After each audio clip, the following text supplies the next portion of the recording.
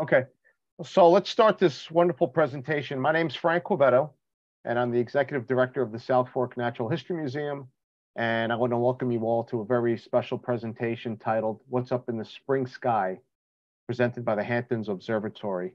And I just want to mention that this is just a great collaboration and partnership that we've had with the Hamptons Observatory for many years now.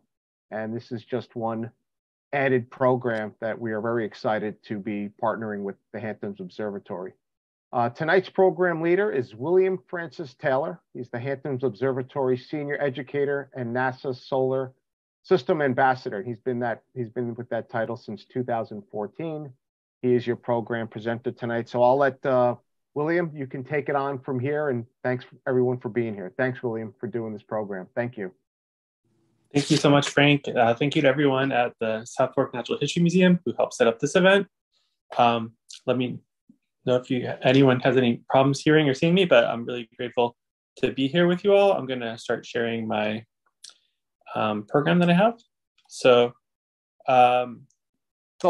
just before we move forward, William, I'm sorry, I forgot to mention that if there are any questions throughout the presentation, for everyone to just type it into the chat icon, and then William will answer them at the end of the program. Also, if anybody wants to ask him questions at the end of his presentation, they can do so as well. So, all right, sorry for the interruption. Thank you, everyone. Oh, no problem. Thank you again. Thank you, everyone, for coming out tonight for this presentation. I just want to say a few things about the observatory. Hamptons Observatory, as many of you know, is a nonprofit based in the East End. We do educational programs like this one to tell you what's going on in the night sky, but also to invite scientists, astronomers, people from all walks of life to give presentations about the ways that the night sky or science more generally intersects with human life. For instance, I just want to let you know that on May 18th at 7 p.m., we have a speaker named Margaret Weidekamp, who is a curator, I believe, at the Smithsonian Museum, who's going to be talking about space artifacts. So over the course of 50 years, there's been a lot of space history made. And so this Smithsonian is dedicated to keeping that together. So we're excited to have her come in May. This evening, I'm going to be speaking about the spring sky. So I'm going to try to keep this pretty topical to things going on right now. Frank, if you have a moment, if you just let me know if everything looks good, if you can see my screen, so I'm not talking to the air. Yeah, looks perfect. Yep. Okay, great. Yep. Okay, so it seems like in the past couple of days, at least, spring has really come to life. I had the chance the other day to go to the Brooklyn Botanical Garden, which is a beautiful space, and see all these beautiful magnolia trees that have just bloomed. One thing that caught my eye there was a little bit of astronomical gear I was excited to see. The picture I'm sharing right now is of a sundial and also an armillary sphere. So this little gizmo has two jobs in one. One, it's a sundial, and so it's a very accurate sundial. It's aligned with the north, and it lets you know the time of day. So I took this picture right about 1:50. Sundials aren't completely accurate anymore because we artificially add an hour in the summer. And from now on, we're going to be doing that year round, apparently. But with sundials are really a wonderful way to just keep a connection with the sun, which is not only the reason for the seasons, but also the reasons, also a clock for us, the time of day. But in addition to being a clock, the sundial is also what's called an armillary sphere, which is something that was invented in the Middle Ages as a representation of the cosmos.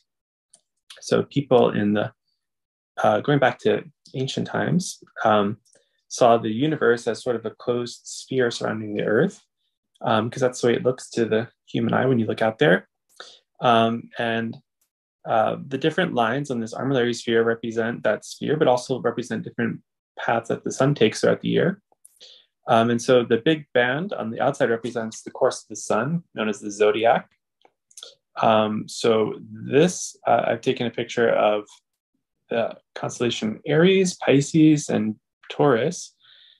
So these are associated in astrology with the time of year that we're in now. I think that the astrological season of Aries perhaps is the one we're in right now. I'm not 100% sure, but that's because that's approximately where the sun is during the springtime.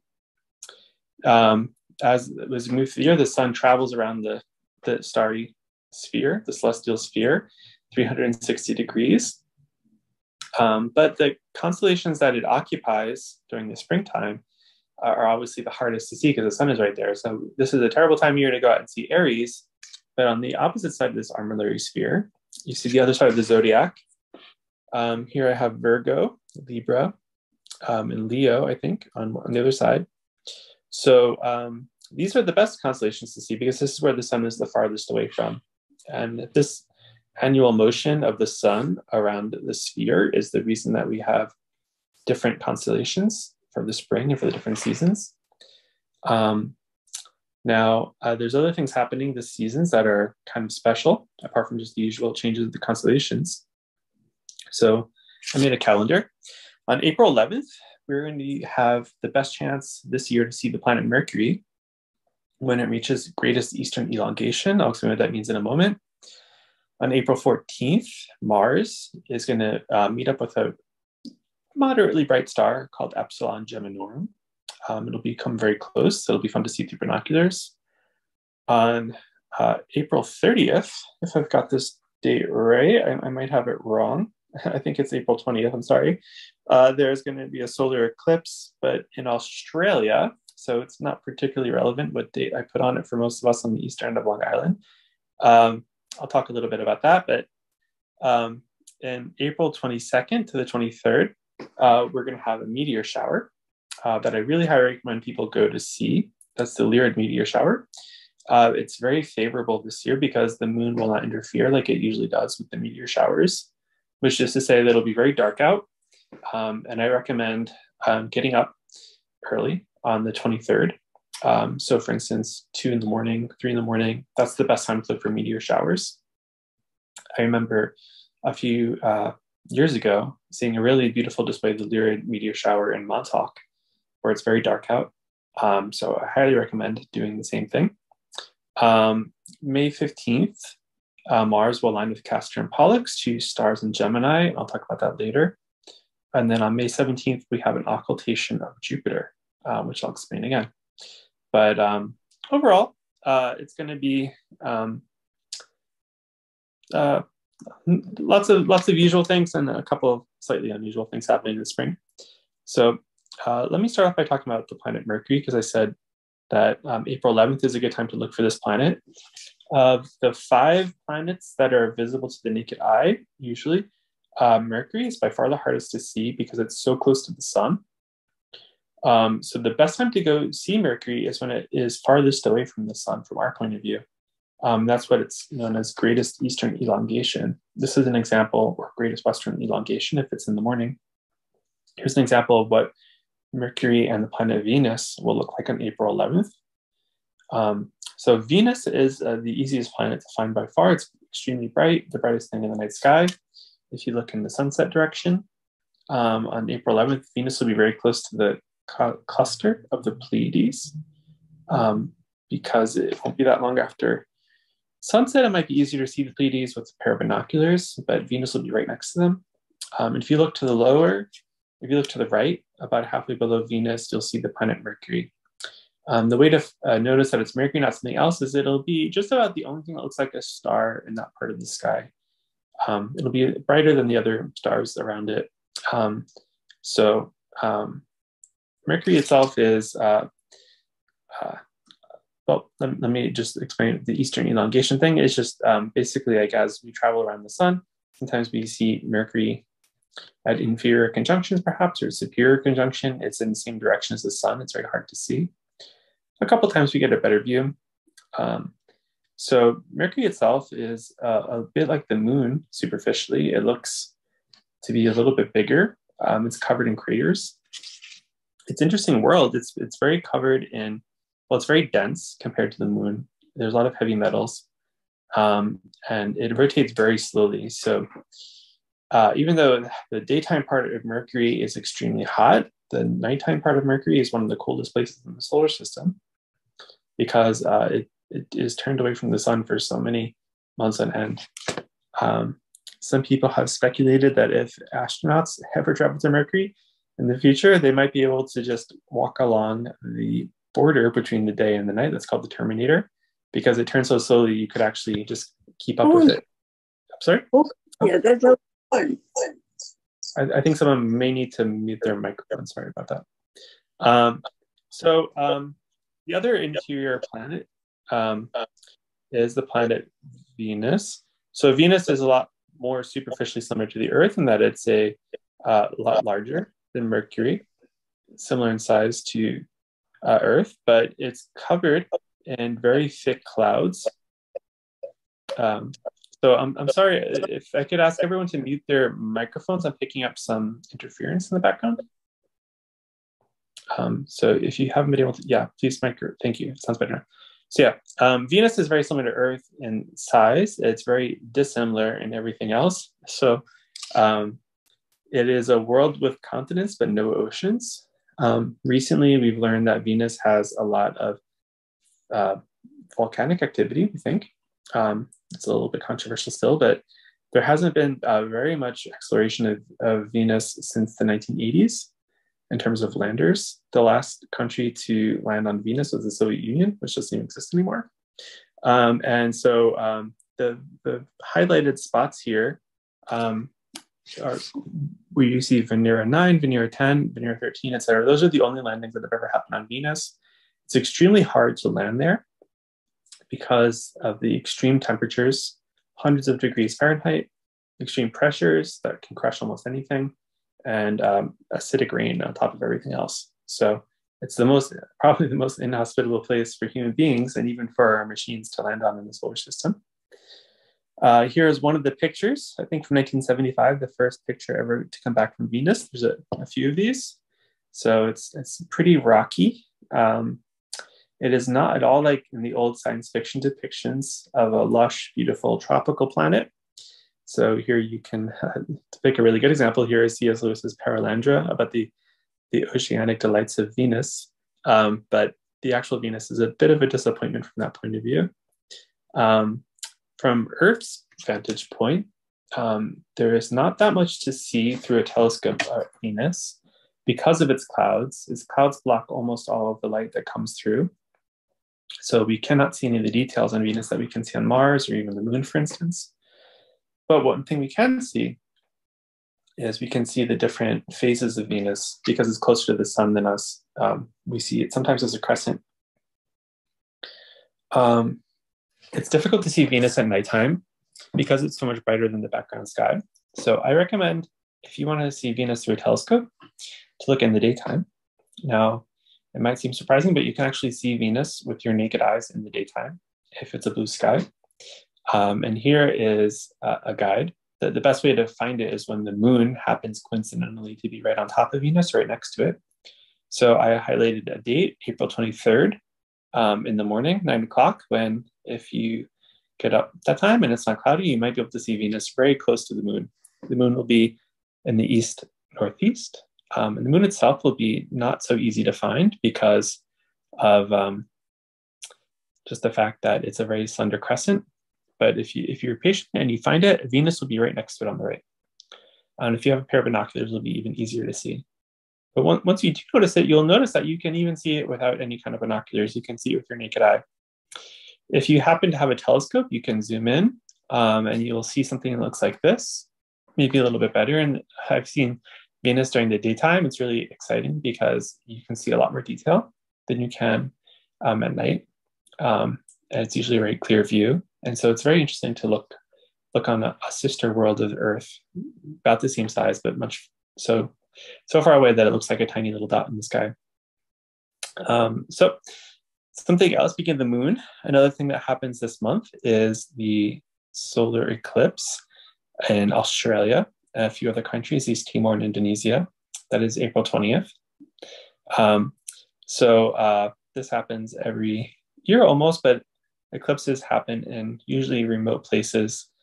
Here, it just barely touches the coast of Australia. So this is not of much relevance to most of our listeners on Eastern Long Island, but people might be listening from any part of the world. So if you happen to live in Australia, or if you happen to live in East Timor or Indonesia, this is your chance to go see a beautiful event on April 20th. It's a hybrid solar eclipse, which means that in some places it'll be a total solar eclipse. In other places, it won't be quite total. Eclipses happen when the shadow of the moon touches the Earth. If you could happen to see the shadow of the moon in space, it would look like an extremely long and slender cone, pyramid shape, that just barely touches the surface of the Earth by a wonderful coincidence. So usually that cone passes underneath us or over us as the moon goes around the Earth. But every couple of, more often than you think, usually once a year, it'll actually touch the Earth and cause a total solar eclipse somewhere on our planet. I'll have a bit more to say about that later. But another type of eclipse that's happening in May is an occultation of Jupiter. And this is something we'll all be able to see in Eastern Long Island. Here's a picture of the occultation of Jupiter that happened in 2005 in Australia. So basically, Jupiter will disappear behind the moon. It's really fun to notice how much bigger the moon appears to be than Jupiter in this photograph, even though we all know that Jupiter is 10 times larger than the Earth. It's just very much farther away. Now, this occultation is going to happen in the morning. So it'll happen, in East Hampton, on Long Island. It'll happen around 7:41 in the morning. And even though it is at daytime, you can still see the bright planets Jupiter and Venus and the moon, of course, during the daytime, if you happen to know exactly where to look. Jupiter is a little harder to see, but with a pair of binoculars or with a telescope, you can see you can watch as Jupiter disappears. Here is a view without the daytime interfering. I'm not sure how great the details will be when you look through a telescope, because I haven't personally seen an occultation during the daytime. But what you should be able to see is over the course of a minute or so, Jupiter will disappear behind the moon. And what I enjoy about this is it gives you a sense of how fast things are happening in space. The moon moves about 1 kilometer a second through space. And so even though the moon is quite far away, at certain times you can actually see its motion against the background stars and planets. At 8:51, Jupiter will reemerge. So if you happen to have a telescope or just maybe you have good eyes, you can see this happen, and it will just seem like Jupiter has reappeared gradually, but within a minute or so from the blue sky. So something to enjoy. And I haven't seen this during the daytime myself, but from what I understand, it's something that you can definitely see, well, at least with binoculars. Now, the times I calculated are for East Hampton, New York. People who live in different parts of North America might have different times, depending on where they live. So I recommend, if you really live somewhere else and you want to time it right accurately, you can download an app such as Sky Safari, which is what I use to make this illustration. And you can plug in your coordinates and it'll give you more accurate times for your location. The moon is close enough to Earth that people in different cities even can see slightly different views of it. So it's good to be careful. Now, as for Mars, the fourth planet, here it is going to be on April 14th, passing very close to the star called Epsilon Geminorum. And then a few weeks later, let's see, on May, yep, here it comes. May 16th, it'll line up with the stars Castor and Pollux, which are the two bright stars in Gemini. So Gemini is a very cute constellation. It looks like two stick figures holding hands. It represents the twins, Castor and Pollux, of Greek mythology. And so it's more of a winter constellation, but we can still see it. Mars is pretty far from Earth right now, getting farther away, but still pretty visible. And it'll be visible for a few more months at least. Now, I want to talk about one of the main spring constellations, which in this case is Virgo. So Virgo is one of the 12 zodiac constellations, which means the sun passes through it over the course of the year. So that's the blue line in this illustration called the ecliptic. The ecliptic is the path of the sun. And because the solar system is very flat, all of the planets and the moon as well all seem to follow the ecliptic as well as they travel around the sky.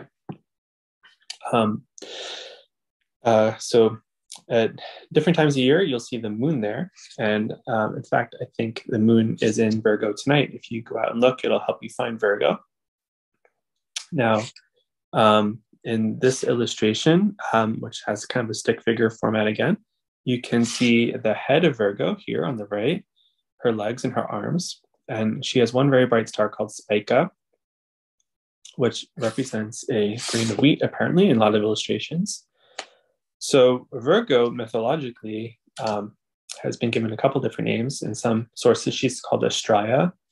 In other sources, she's called the goddess of justice. And the stories that I read say that she lived on Earth many countless millennia ago in the golden age of Greek mythology.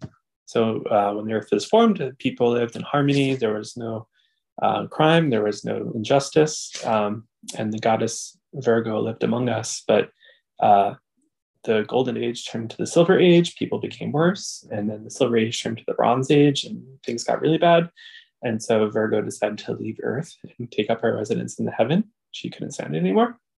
But she is still up there. Sometimes she's associated with the goddess Ceres, who represents agriculture. And that may be why she's holding the grain of wheat in her hand. But Virgo is not that hard to find if you know where to look. And so here's a little guide. Tonight, the next couple nights, it'll be very easy to find Virgo because the moon will be right there. That's the white spot right here.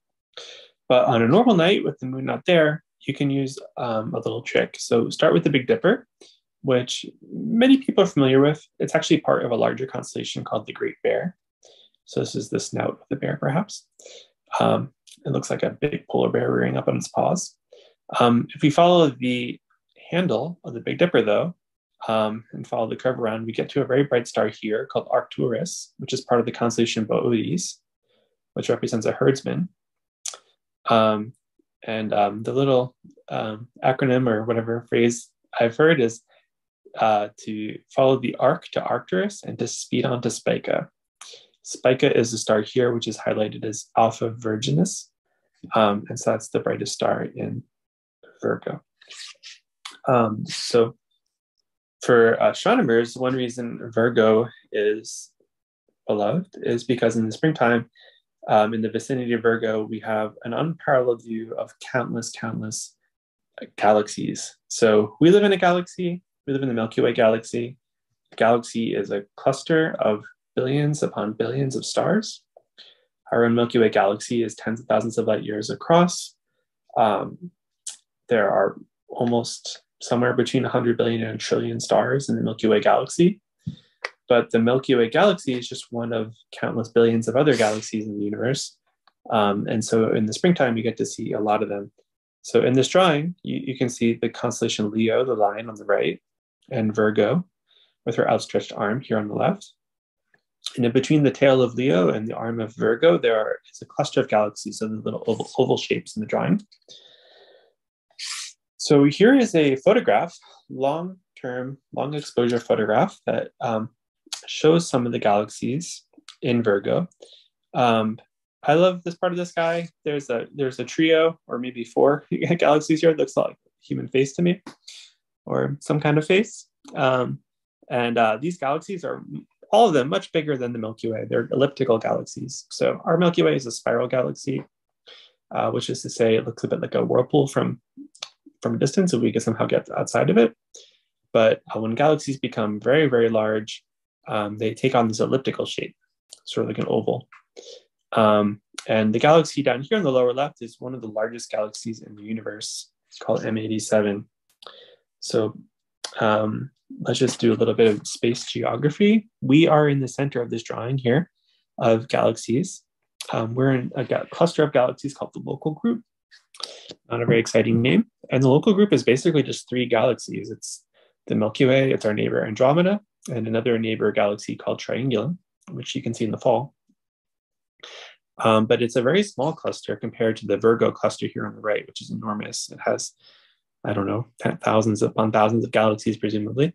It's one of the largest clusters of galaxies in the universe, an observable universe anyway. And we are actually, in some sense, a part of a larger structure called the Virgo supercluster, because the Milky Way is close enough to the Virgo cluster to be gravitationally attracted to it. It's about 50 million light years away to some of the galaxies in this photograph, for instance, M87 here on the lower left, which I will zoom in on now. So Messier 87 is something that you can see in the night sky with just a pair of binoculars. And it's better to see it through a telescope. This photograph is from the Hubble Space Telescope and shows you something you couldn't possibly see without an extremely large telescope on Earth.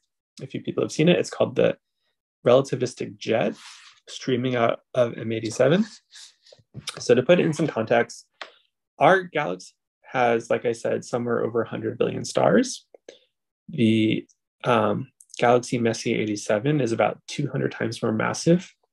So not only does it have a lot more stars than our galaxy does, it also has an extremely enormous black hole at the center.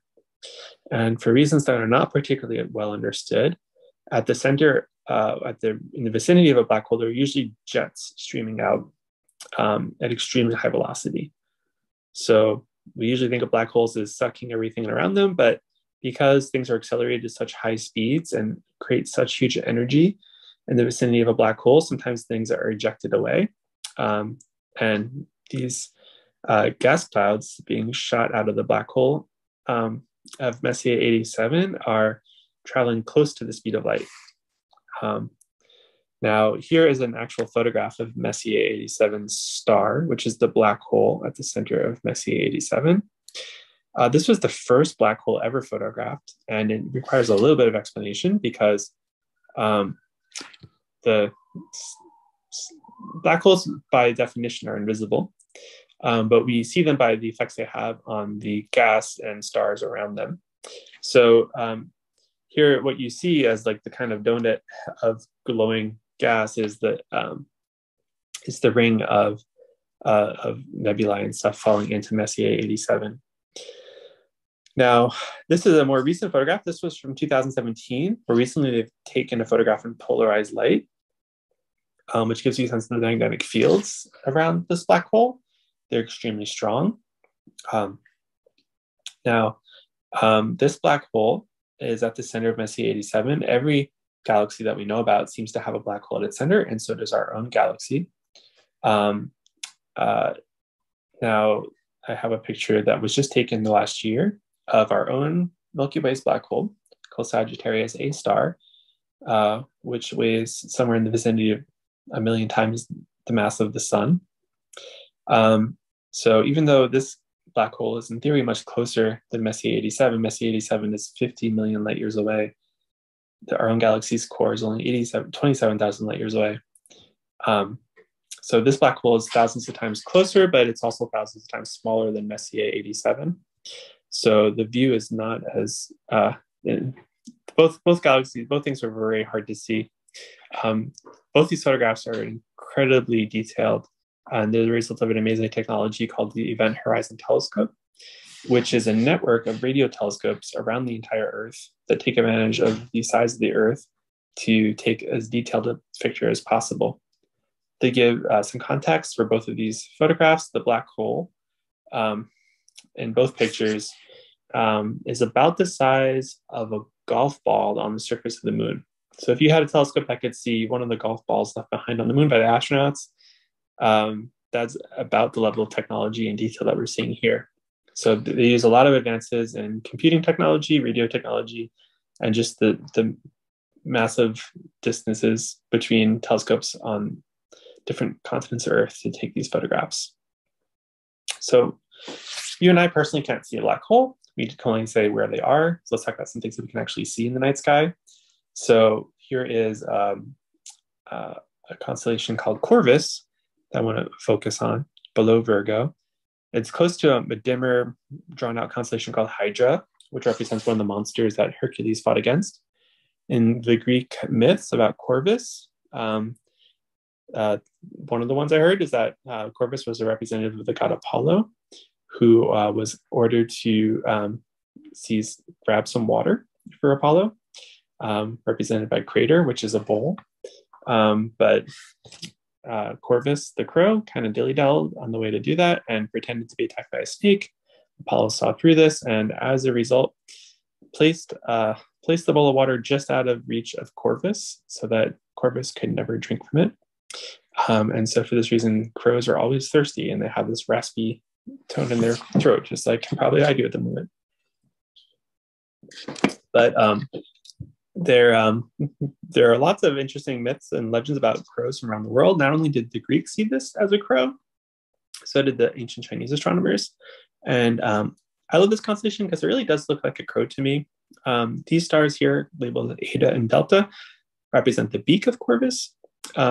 Alpha represents the tail of Corvus. Beta represents possibly the feet of the crow. So the crow is sitting here staring at Spica, the grain of corn in Virgo, and seems to want it. But I'm going to talk about Corvus because it's a very cute constellation. It's very easy to see in the night sky, low in the southern sky in the spring. And it also gives us some pointers to some other things in the night sky. So close to the feet at Beta is what's called Messier 68. That's this circle here with the crossbars through it.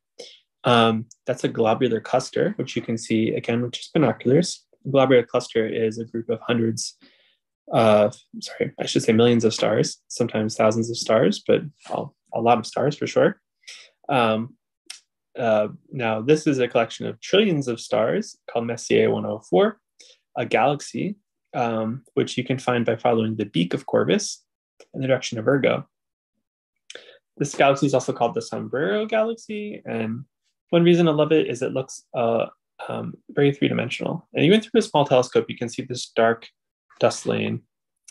Now, spiral galaxies come in different, they usually have the basic same shape of a flat disk, like a pancake, but we happen to see them in all kinds of different orientations. So sometimes we see them face on, like Messier 51 and Canis Venatici, one of my favorite spring galaxies. Sometimes we see them edge on, like NGC 4565 in the constellation Coma Berenices. Now, Coma Berenices is a constellation that you can also see in the springtime, very close to Virgo. Virgo seems to be reaching out for it. And what's distinctive about Coma Berenices is not its shape. It doesn't have very many bright stars, but it has a lot of faint stars that make a cluster in space called the Coma cluster. So this is called an open cluster, as opposed to the globular cluster we saw before, which was millions of stars. This is just a few hundred, and maybe less than 10 or so that you can see with the naked eye. But it is a very beautiful pattern. If you are in a dark spot, like down by the ocean in Montauk or anywhere on the South Shore of Long Island, you can definitely see it. In ancient times, this wasn't a constellation until about the 2nd century BC. The story behind this is interesting because most legends in astronomy from Greek mythology, are thousands of years old. A lot of them predate the Greeks themselves and come from the Babylonians. Coma Berenices is named after a historic person who was Queen Berenike II of Egypt. She was part of the Ptolemaic Greek dynasty that ruled Egypt for hundreds of years. And the legend is that she made an offering of her hair in order that her husband can be victorious in war. Overnight, her hair disappeared from the altar that she placed it in Alexandria. And the court astronomer told her that the hair had actually been taken up in the night and made into a constellation. This might have been a way of soothsaying someone who had stolen the hair. I don't know. But in any event, the hair constellation became part of the night sky. So Coma Berenices literally means the hair of Berenike. So it's a very interesting constellation that represents a historic person, one of the very few. So I also said I would talk a little bit about James Webb Space Telescope. I talked about this in October of this year. And since then, there have been a couple of new photographs taken. So I'm going to go from closest to Earth to farthest away. I'm going to start with the Chameleon Molecular Cloud, 630 light years away. I love this photograph because you can really see the structure this cloud. It's a cloud of dust in space. It's quite cold. And this dust is some of the most interesting stuff in the universe because it's what we're all made out of originally. Every time a star dies or reaches near the end of its life, it expels a lot of dust into space. This dust travels for countless eons until it gravitationally attracts itself again and starts to coagulate into a nebula like we see before us. So let's see here. So the constellation, the next thing we'll be talking about is NGC 1433, 46 million light years away. So much, much farther. This is a spiral galaxy, like the ones we saw before, but through the James Webb Space Telescope's point of view, it looks very different because it highlights the clouds of dust in particular that we saw in the last photograph up close. But these clouds of dust organize themselves in beautiful spiral patterns on a really massive scale. But on the greatest scale of all, let's take a look at Pandora's cluster, 4 billion light years away. So much, much further. So the light that comes from this cluster is almost as old as the Earth, even older maybe. Here you go. This is a cluster of countless thousands of galaxies. So like the Virgo cluster, but even on a grander scale. This is a photograph that you can access on the website of the James Webb Space Telescope. I recommend that you do it because you can zoom in and you can just see unbelievable amounts of detail. I can't possibly convey that over the Zoom connection, so I recommend you look at it for yourself. Each one of these little lights, fuzzy little spots though they may be, is an entire galaxy. So 100 billion to a trillion stars like our sun, uncountably many planets and worlds. It's just fascinating to think about what might be going on in even a single pixel of this photograph. And also when we look back into space, we're looking back in time because it takes light a certain fixed time to reach us. So this is what the universe looked like 4 billion years ago too. The universe is continuously evolving and changing. And so that's part of what the James Webb Telescope's mission is to figure out how it's changing. So I want to talk about one more event that's just 1 year away. That's a year from April 8th, 2024. I know it's still a year away, but it's not a very long time to plan things. So I want to talk about the next solar eclipse that will be reaching North America. This is on April 8th, 2024. We will all be very lucky because there is a solar eclipse coming our way. If we have the right plans, and it will require a lot of planning to see it correctly. It's going to touch down in Mexico, the United States, and Canada, but it will only be visible on this yellow strip here that's highlighted, the path of total solar eclipse. If you happen to be, for instance, on Long Island on that day, you won't see a total solar eclipse. You absolutely must travel the relatively short distance to upstate New York to see it. And it's the difference between a 95% total eclipse and an actual total eclipse is a millionfold. It's so much more spectacular to see a total eclipse than to see a partial eclipse. If you've seen a partial eclipse and you thought it was neat but not very interesting or traveling to, you're really missing out. A total eclipse is a life-changing experience. If you happen to be in New York, you can see it. If you're in Buffalo, you can see it in Rochester. You will not see it in New York City. You will not see it on Long Island. So travel is going to be necessary for this. You can also see it from Vermont. Burlington will be a great place to see it. Personally, I plan to travel to Texas for this event because much likelier to see clear skies on that day. If you travel all this way to see a solar eclipse and you are clouded out, it's a very disappointing experience. You don't want that. So you might want to plan to travel even further away because in April, it's usually pretty cloudy in the Northeast, but Texas is more likely to, and the Southwest in general is more likely to have clear skies. My sister and I traveled to Tennessee in the year 2017 to see our first solar eclipse. It was amazing. We were very lucky with the weather. I can't even describe what it was like to see this eclipse because it's a very emotional experience, but people came from all over the world. Here are some friends we made from Germany. The whole experience as the sky grew dimmer and dimmer was very spooky. It's not like anything has happened to me in my life. It was a very surreal experience. The changes in light right before the eclipse, and then the eclipse itself is something unphotographable. You really have to see it with your eyes to appreciate the beauty of the universe that we live in. It's one of these events that just makes you feel incredibly lucky to be living in this universe, and especially on this planet where we have this bizarre and beautiful coincidence that the moon and our sun are exactly the same shape and exactly the same size in our sky. I started talking about black holes before we're talking about Virgo. With the total solar eclipse, you can actually see what appears to be a black hole right in the sky, and it's an amazing experience. So that is all I have to share with you today. Thank you so much for listening to that, and I'd be happy to take any questions you have. I'm sure that some have been logging up, and also if you want to just ask a question, feel free. I think everybody can, whoever has a question can just unmute themselves and ask William the question. There was one question from Pete about which program I was using to take images of Venus or to show what Venus will look like in the coming month. That was that's an app called Sky Safari. There was a question from Penelope explaining the idea of elongation. So basically, let me go back. Well,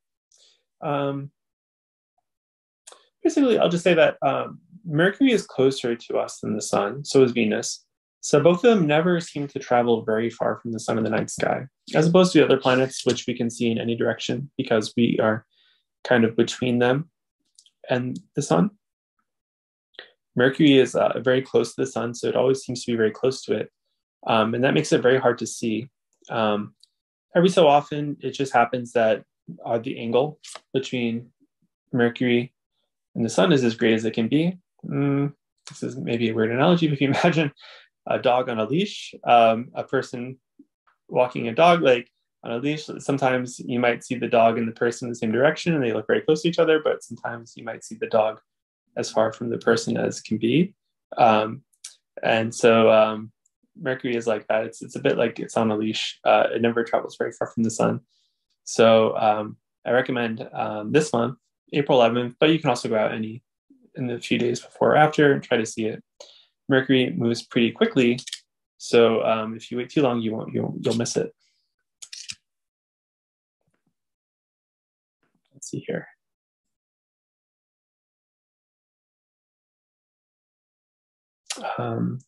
Thank you all for your compliments, and thank you all for being here. If anyone wants to, ask a question, feel free to unmute yourself, and maybe, I don't know if anyone needs help with that.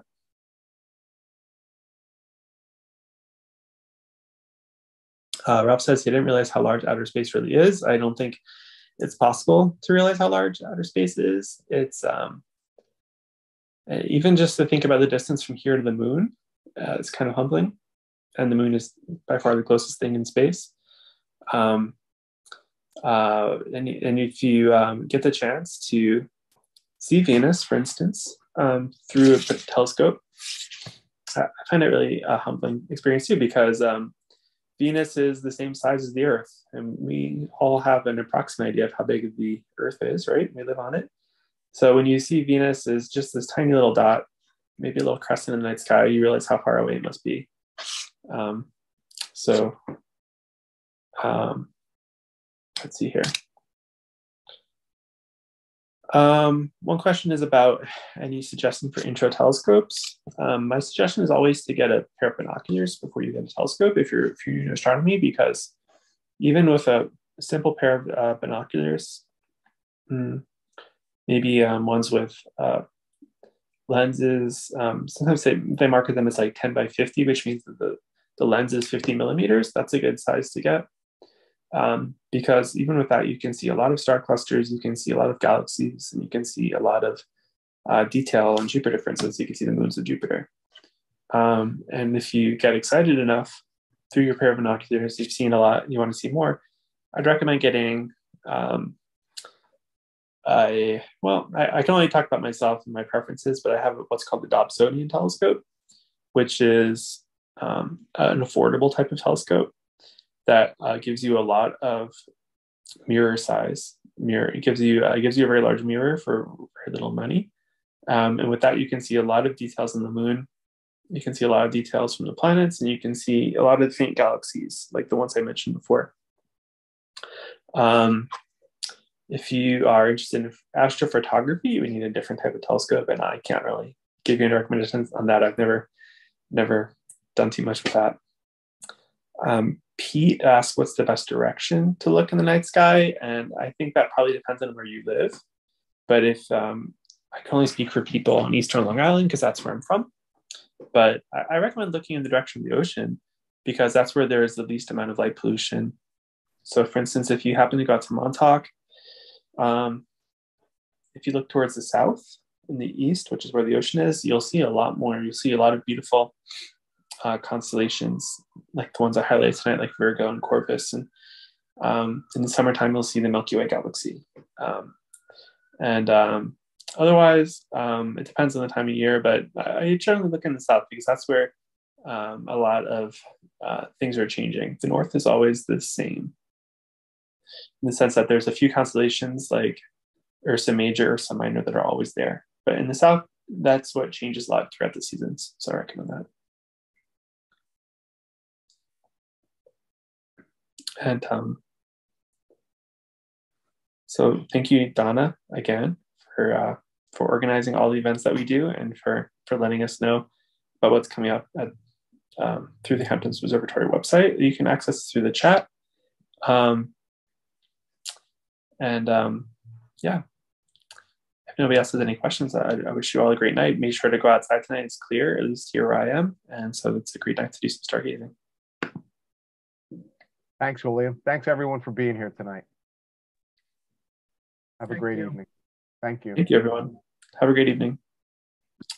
And if you are free, May 18th, remember to come back to us and check out Margaret White account. We're going to be talking about the history of space artifacts. Thank you.